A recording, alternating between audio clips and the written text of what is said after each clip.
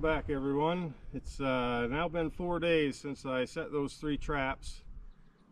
It doesn't take long to check 3 traps, and the first 2 days we've been chasing water levels, so we'll take you through those 4 days, how it went and what we got. As you can see, we got 2 beaver and an otter here, so we didn't do too bad.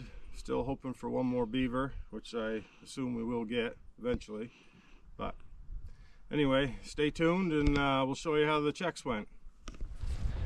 Well, we're headed down to check the traps. I already see the river came up quite a bit last night, so I don't really know what we're going to be in for yet.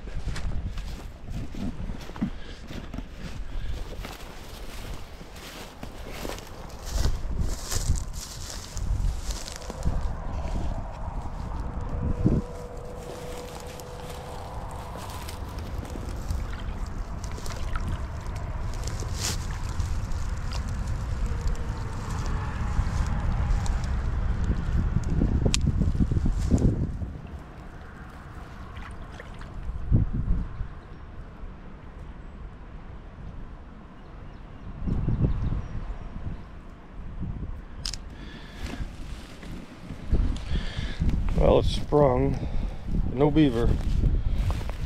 I'll get this one reset quick.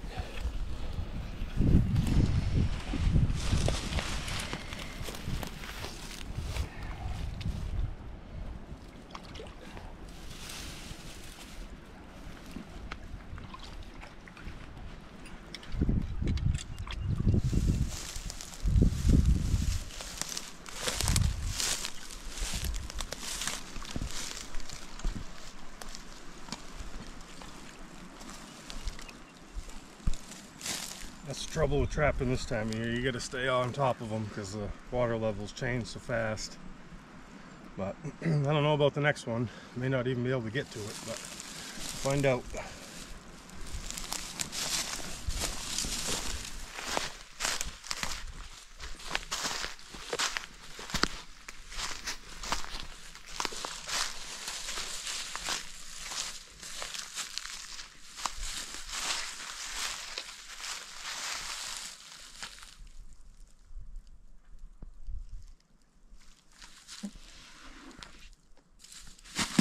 See it, it's down deep though. No beaver in it.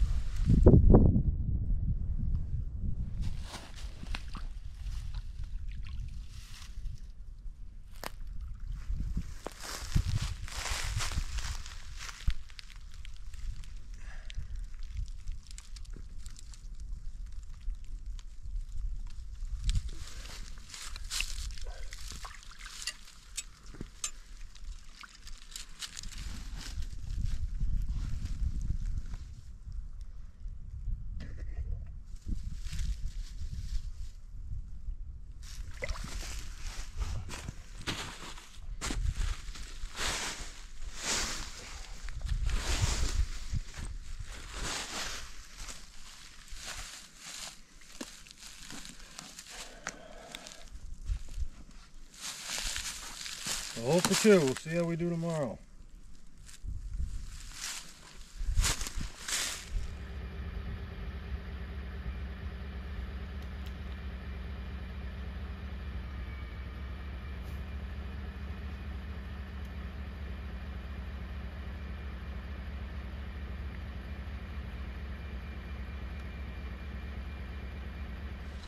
So the water got us again on this one, but as you can see that marker when we first came in here, we're already up to that height, so maybe that's what I should have waited for. And like I had said earlier, I like to put chewed sticks around for just kind of an attractor. And I couldn't find any small ones, but that one ought to do the trick.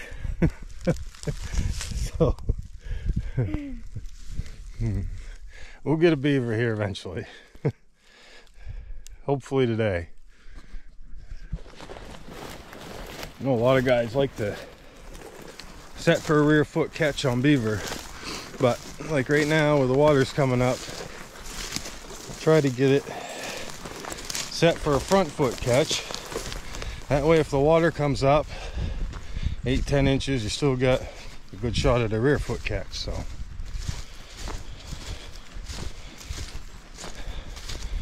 I like to put some fresh chewed sticks out too. It helps attract them, but like I said, I jumped the gun a few days early. Should wait till the water gets at its highest and then starts dropping down. That's when the beavers are really traveling the best. But I only got a couple weeks up the trap, so we'll use what time we got. So we'll see what we got on the next one.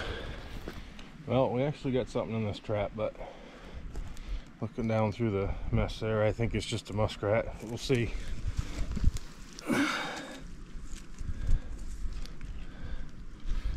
Nope, it's a young beaver.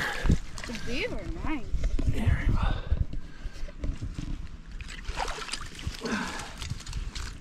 It's good. So you can see the water came up a little bit and we got him by that rear He foot. couldn't breathe anymore. What's that? He got stuck and he couldn't breathe. Yeah. Oh, so that's how he got choky. So as they catch it on one of its parts really hard, and then it can't breathe anymore. That's how it does it.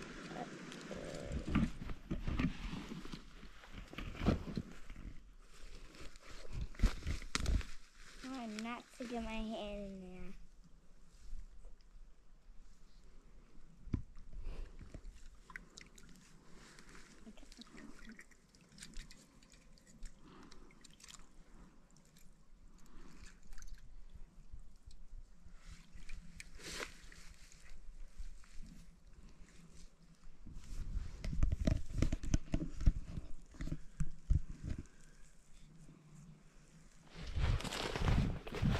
So this will be the 4th check, and this one here, all we've seen to do so far is just keep pulling it up. And well, I got an otter, but he's tangled.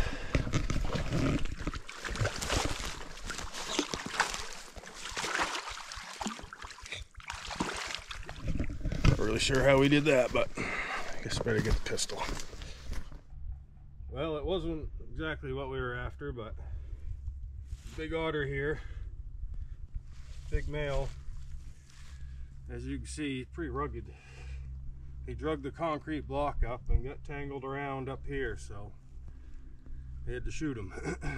But I don't have to do that too often, but that's why I carry a pistol. I think we're gonna pull this one. The water's still coming up here. It's up another 1.5 feet or so since yesterday.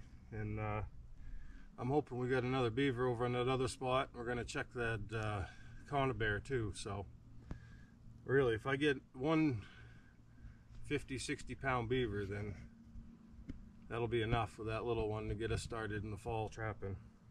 But well, one for one. We'll see how we do on the rest. It looks like the water actually came down here on the east branch, because I had the trap setting right here, and it's fired.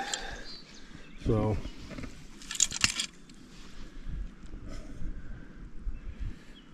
bait sticks. Looks like they came up and chewed it off, licked it or something. But we missed this one. I'm going to reset this one because it's right next to the house, and I know we'll get a big beaver here. Get as many beavers as I want, assuming that the water evens out. But we'll run up and check that conibear next. So I can verify that it was a beaver we missed. Found that on the trap. A piece of webbing from between his toes. So hopefully we get him this next time. Off to the next one. Smaller tracks. Yeah, looks like cow and a calf. Some moose tracks coming down here. Well, it looks like we lost a lot of snow in 4 days, so that makes me happy.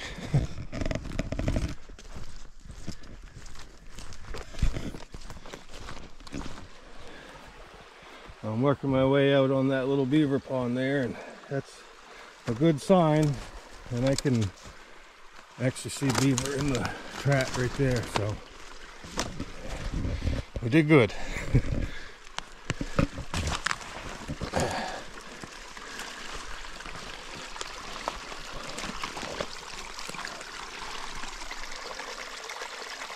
Get him up out of there so we can take a look at him. Perfect catch on the 330. That'll give us a good amount of bait. And one thing, this is a very productive spot, but it's a bit of a hike to carry these things out of here. So I think I mentioned when we set up here that I would put a 330 on the upside and the bottom side of that run there, and I'd have two beavers, beaver and otter, whatever. But I'm down to one now because lugging them out isn't as fun as it used to be.